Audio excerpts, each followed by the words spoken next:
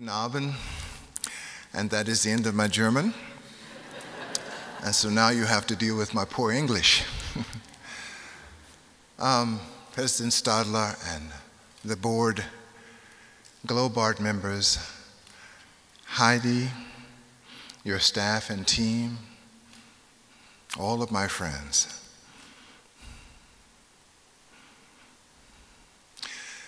I feel such gratitude. You know, we are with Heidi tonight, and I feel that we are all Heidi's children. Heidi is the mother of GLOBART, and Heidi is really the mother of the World Peace Game in Europe. So I would like to talk about when that dream came true. And not just dreams, but let me talk about a love story too. Dreams and love stories, some people think they're the same thing. Depending on how it turned out, maybe it's not the same thing. But in this case, dreams are so beautiful, they're sparkly, they're wonderful sometimes, we enjoy them. But the point of a dream is to wake up and to bring the dream into reality. It's nice to have a dream, but to wake up and then to do something, to open the door, as Heidi said in the film. So how to make these dreams become real so we can enjoy the wonder that we felt.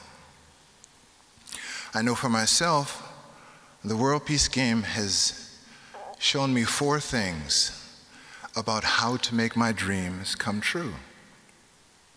And I know that these 4 things that I learned in 4 decades of working with the World Peace Game, when I met GLOBART, immediately there was a resonance, a connection. These 4 things we share. The first one is introspection, self-introspection. In order to do anything well, anything good, we first, I think, best have to know who we are. We have to know ourselves. I don't mean what flavor of ice cream we like or what's our particular kind of music or what style of dance we like, but I mean to deeply understand who we are in granular detail. Granular detail. And to not just do one self-inventory, but to do it continuously day after day all of our lives so that we can find our flaws and weed them out and become better people. We may have strengths and virtues, and that's good, we should celebrate them, but our flaws can undermine all the good that we do. So first, introspection is what I learned in the World Peace Game, and I saw in GLOBART. They did a lot of work outwardly, but they were always looking, how are we doing? Are we just celebrating 200 people? Are we giving opportunities to change, new options, as they say in the film? So the second thing I learned was passion. In order to accomplish something, we have to have a passion. And certainly there is a passion in this room for 20 years. I'm sure you've had your ups and downs, but for 20 years to sustain and maintain for the good of others, not just for yourself. This is what you've done. In the World Peace Game, my mentor said, Hunter, don't worry so much about content. It changes every 5 minutes. Instead, find out who your children are, find out what they love, what they're passionate about, what they really care about, and then build curriculum all around their passion. Because you've respected them and love what they love, they will follow you anywhere. Their passion will drive the learning. You don't even have to teach. I thought, well, that's a great formula, I'll try that. So passion. The third thing I thought I discovered or learned from this process was wisdom. Now, I don't have so much, but when I have 25 or 30 students in front of me, we discover collective wisdom. I thought, I'm the teacher.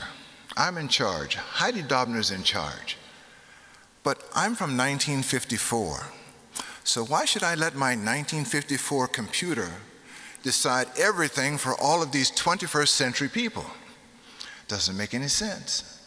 But if I network my old Atari computer mind with the 21st century iMacs, then we have a network that's super powerful, and I'm not alone. I'm working with a team. I trust the students as colleagues, as peers, as co-creators, as collaborators together.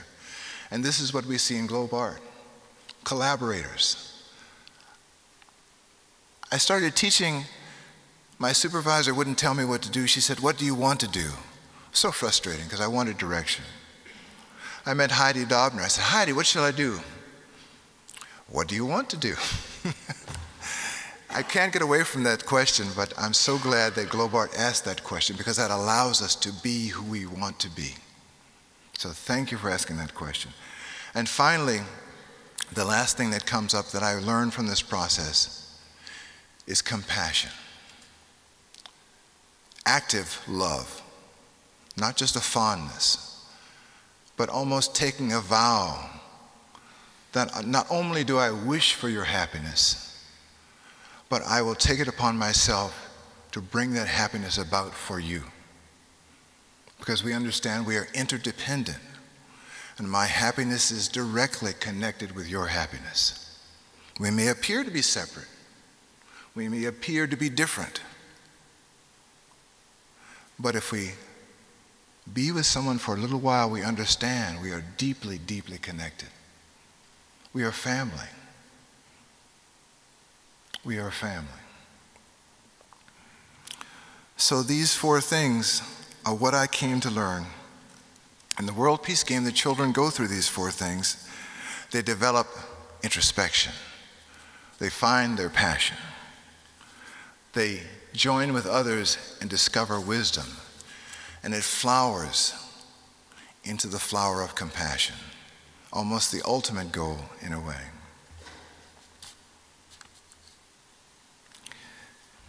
So I just wanted to talk a little bit about myself as a teacher in light of this, how a teacher's dream can come true. You know, we're all teachers. We all have had teachers. We all stand on the shoulders of teachers. We would not be here tonight if it were not for our teachers. If you think back on your teachers, certainly there was at least one who changed everything for you. You can think now about that teacher, how that person made a gesture, said a word, a little extra effort, and everything changed for you.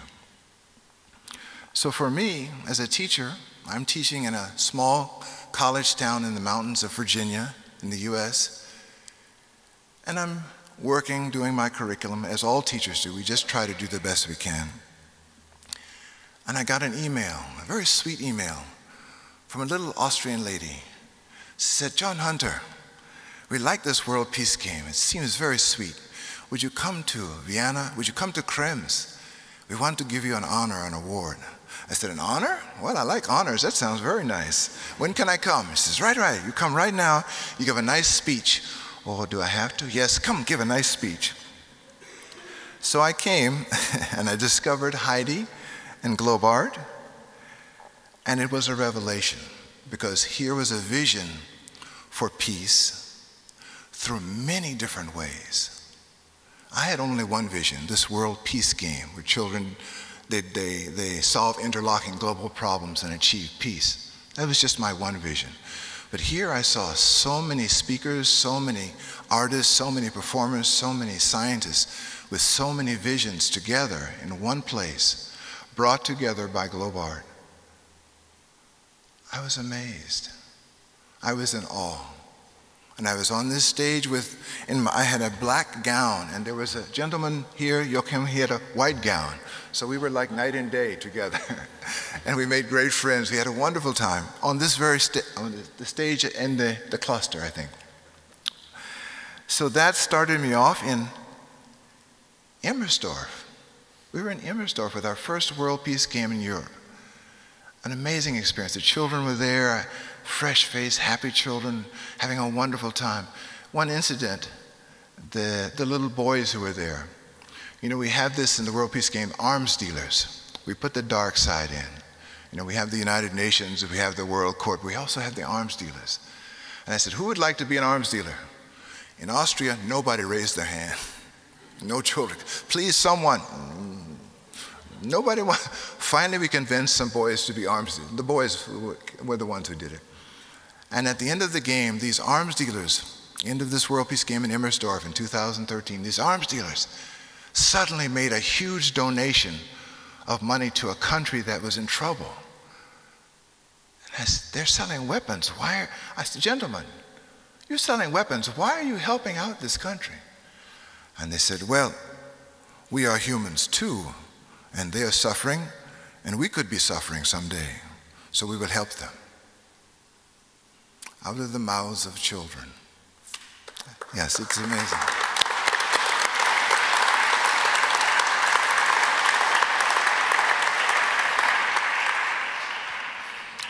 So Heidi, after the 2012 talk, you know, she sort of, I felt like a sort of shy coquette because she kind of courted me. Come on, John, come back. John, come again, we'll do some more. So I felt very sought after because she was very persuasive. So from that first game in Immersdorf in 2013, I came back again and again and again. You know, teaching, like some other professions, is very beautiful, but it's also bittersweet. You put everything you have into the child. Your heart, your soul, your extra time, your worry and concern, everything. And then you have this child for a certain amount of time, and then one day they graduate, they move on, and they leave. And you may never see them again. You may never see them again. You may never even know what happened to them. So if you're an educator, if you're a teacher like me, you lay awake at night thinking about them. You can see their faces from decades ago. I wonder what happened to that one. Where is this one now? I'm still worried about that child. And you may never know. So it's always a little sadness in you about that. But I was just walking in Krems the other day, yesterday, in fact, down the street, lost in thought, and I passed this young man, tall, healthy, strong, handsome fellow, Austrian gentleman, young man, and looked at him and he looked at me, and I felt something. We passed each other and I thought, that's strange, it seems, I felt something. And I heard this booming voice, you, I know you. You, come here, I know you. I said, yes, I'm Sebastian. I played the World Peace Game 4 years ago in Immersdorf. I'm going to Krems University now.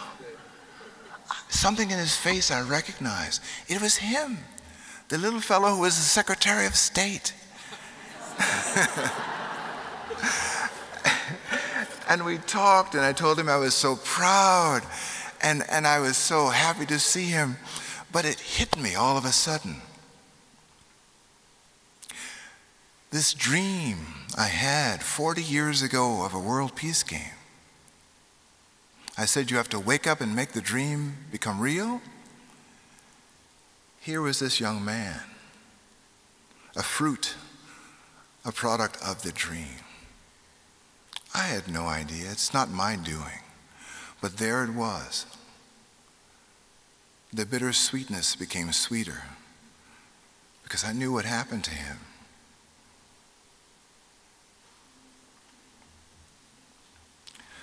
This dream would not have come true if not for the love story that underpins it, the love story involving GLOBART.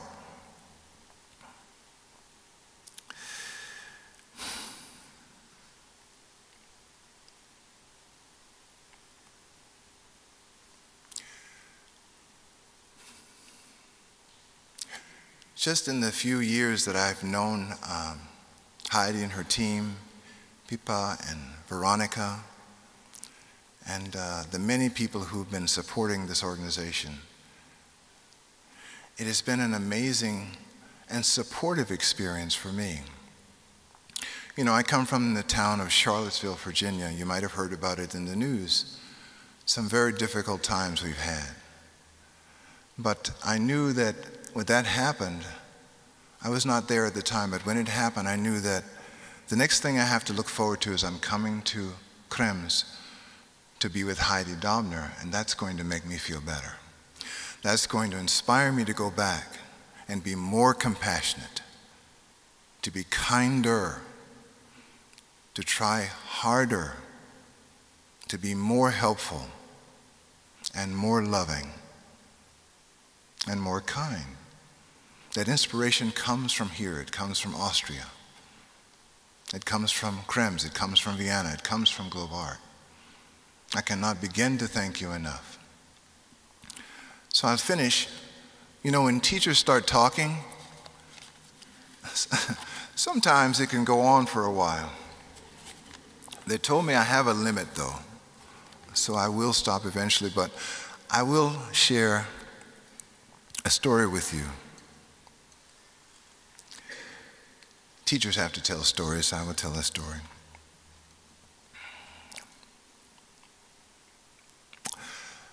You may think you see a person, an individual on a stage receiving an award, and it's a wonderful thing. You feel good, they feel good, we have done something wonderful.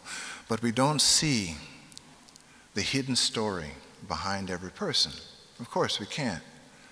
So every person that has come across this stage or the stage of GLOBART to receive an award or has been a part of the organization to put that together, there's a hidden story, a small, quiet story that may be the seed of everything. So I want to share one story. Again, it's about how a dream came true for a teacher. This one is a little hard for me to tell because, well, I just say, you know, my children play the World Peace Game. It's a game. We're playing. We enjoy it. We have a good time. We learn. In the game, I have the students who engage in warfare. They can engage in warfare if they want to. They always work their way through it and realize it's not a good idea. They always do. 40 years of trying, they always realize that's just not a good idea. In this game, they can wage warfare if they like. They move their little plastic soldiers around the board, and they say, I'm going into war. I have to do it to protect our country, defend our people, or to avenge an insult.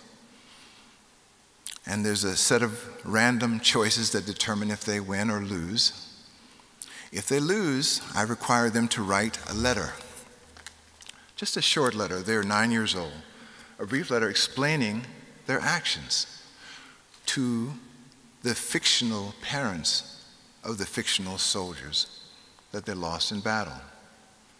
It's a little solemn, but a little abstract, so it's not inappropriate for children, just a little solemn. So they read their letter, "Dear parents, I'm sorry to tell you," and they go on and they apologize at the end. Well, a few years after the GLOBART Award, I was visiting a school. I come from a public school. It's not so well funded, but funded well enough. But this school I was going to was a very wealthy school, fantastically wealthy school. Hundreds of acres, stone buildings, and there were only a few students. So it was very well off. Unfortunately, I developed a bit of an attitude. I thought, they don't know anything about me. I'm middle class. They have no idea about my life. So we come to the airport. A car, a very nice sedan, black Lexus, I think, late model, comes to pick us up. Out of the car steps a young man, very handsome, well-dressed, nice suit, lovely shoes, a big gold college ring on his finger, nice haircut. He says, "Yes, sir." So we get into his car. I've already figured him out. I say, he's just a rich kid, never worked a day in his life, doesn't know anything about where I come from. He has no idea about the real life.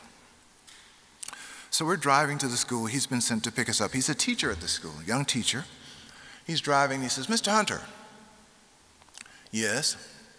I like that movie that you're in, that World Peace and Other Fourth Grade Achievements that was made about the World Peace game.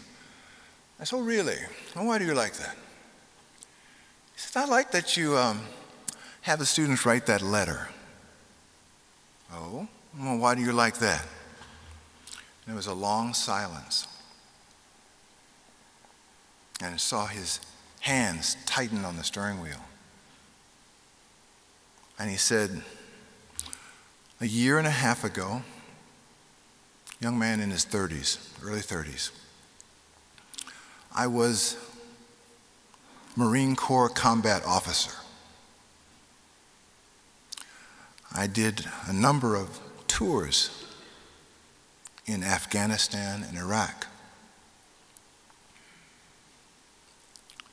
I was in the Battle of Fallujah, the first one, which is one of the worst, if you know your military history, one of the worst.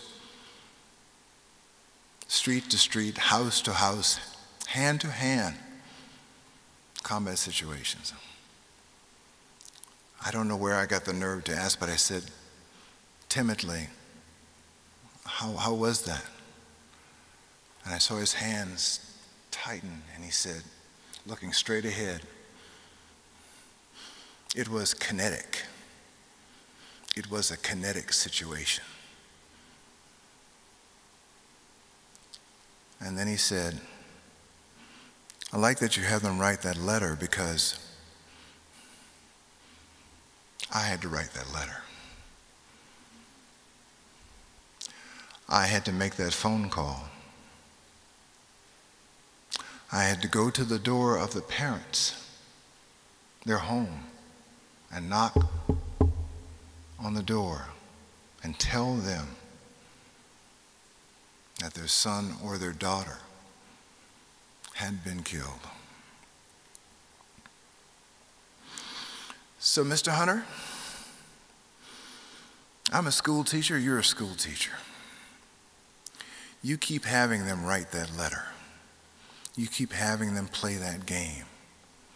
And maybe someday they won't have to write that letter like I had to.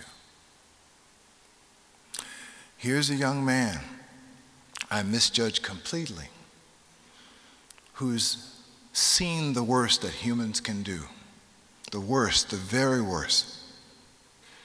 And he's saying to a small town school teacher, keep playing that game. Just keep playing the game with the children, because they are the only hope we have. The only hope we have. You look at Heidi and GLOBART, and who do you see? The first thing you see, stairs full of children. The first thing you see. The volunteers, what are they? Teenagers, young people. Most organizations, we hire experts, the adults, seasoned veterans. What is she doing? What is GLOBART doing? Cultivating the hope of the future so that this dream can be made real and come true.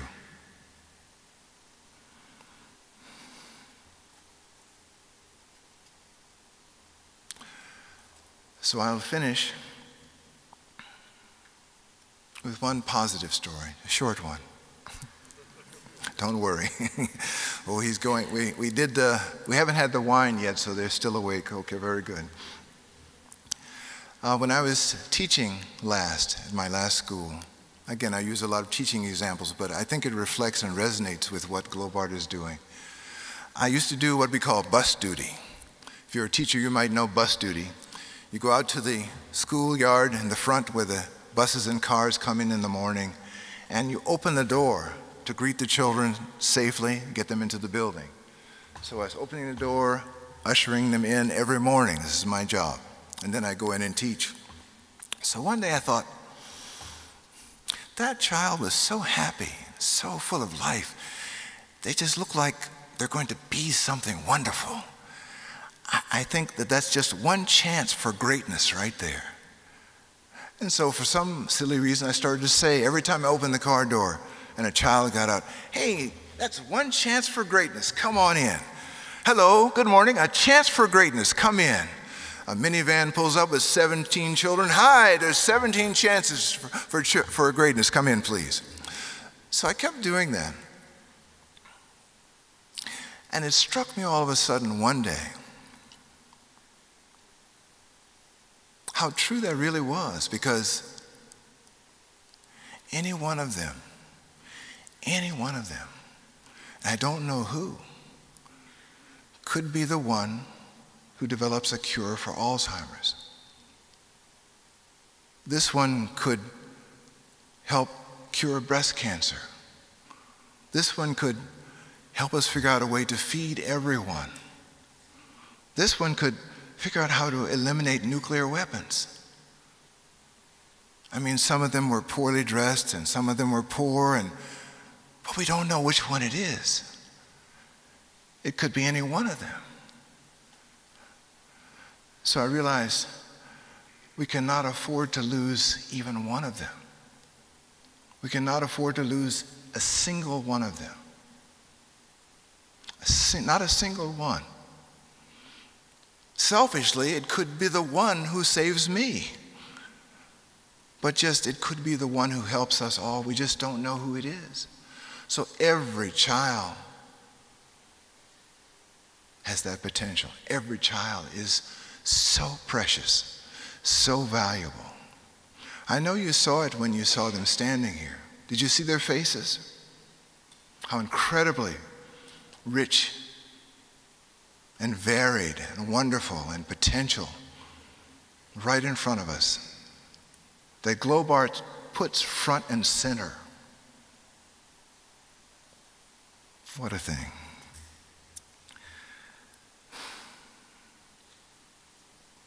So I just want to thank you and thank Heidi and say that someone here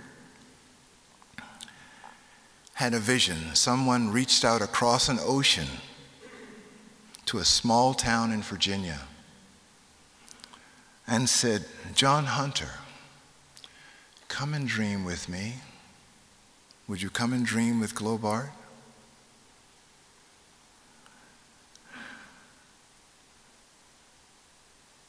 John Hunter, let's make the dream of peace actually come true.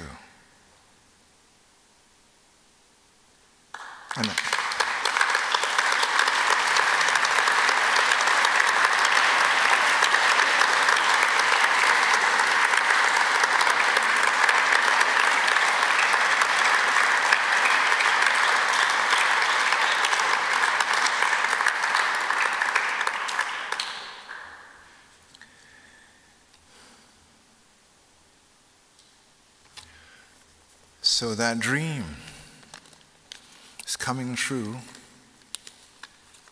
in Austria and Krems, and because the mother of the World Peace Game in Europe, Heidi Dobner, has worked so hard with me and dreamed so hard, the World Peace Game, since you pulled us out of that small town, is now in 28 countries around the world.